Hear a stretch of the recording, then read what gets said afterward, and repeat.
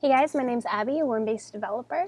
So in honor of the big International Worm meeting coming up this week, we're putting on a series of videos for an introduction to WormBase. So this is video number 1, and we're going to look at layout and general overview how to navigate through WormBase. So first, here we are at the WormBase homepage. So we're going to start at the top. We have a header. Oh, pretty standard. So we're going to first look at this navigation bar, this gray part underneath.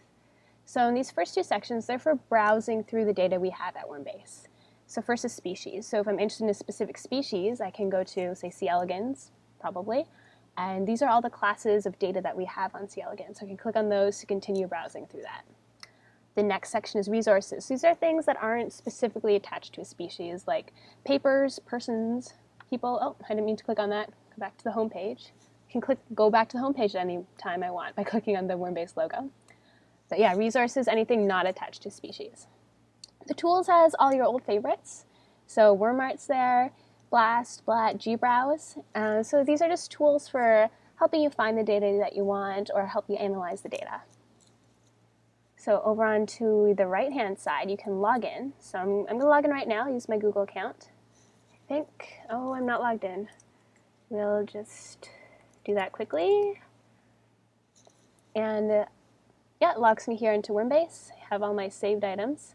Can log out again pretty easily.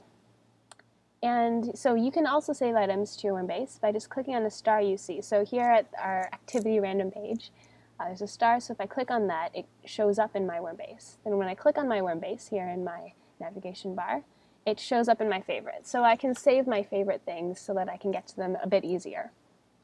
So another important feature of WormBase is the sidebar over here, which actually controls what you see on the page. So most of our pages are made up of widgets, which are these boxes that you can drag around and just minimize, maximize, and you can close them. So this sidebar, actually, if you click on the X, that closes that widget, opens it up again. So this controls what I'm actually seeing, what actually shows up on this page. So it's very important. Yeah, so if I'm on, So let's go to a gene. So the final part here is the search bar. So I'll go to my favorite gene, Abby1. I like to think this gene was named after me. Probably not, but definitely not. So from here, inside, there's a ton of widgets here, and maybe I don't feel like going through and opening each one of them. So what I can do is go over to page settings, then click on open all, and this will open all of the widgets for me, so I can just go through and see that data. And WormBase will actually remember this if you log in, so it'll remember which widgets I've left open, which ones I've closed. That way I'm only ever seeing the data I'm actually interested in.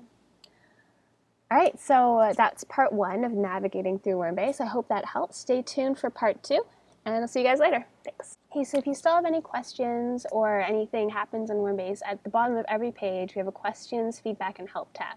So you just open that up, leave your name and email. If you're logged in, you'll already have that. Select the type of question you have, any content correction, question, or everything's broken, please let us know. Just type what you have there, then hit send, and we'll get back to you as soon as possible. We'd love to hear from you. You can also email us directly. Email us help@wormbase.org. Or you can see our Twitter account, so it's at WormBase. Hey guys, so for those of you that will be at the International Worm meeting this year, here's a quick schedule overview of the WormBase events that are going on. So quick overview, first night we have Big Plenary Talk, very exciting. You can hear what's happening in WormBase where we're going. This year we're putting on a lot of workshops. So both Thursday and Saturday we have workshops going on. So we have a lot of big data mining stuff going on and lots of new data that's coming out. So you can come to those, learn about WormBase. And also you can just come hang out at the WormBase lounge. So we're going to be setting up a little lounge help desk type area inside the poster sessions.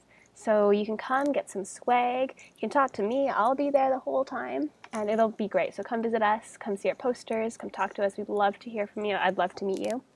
And I'll see you guys there at the meeting. Bye.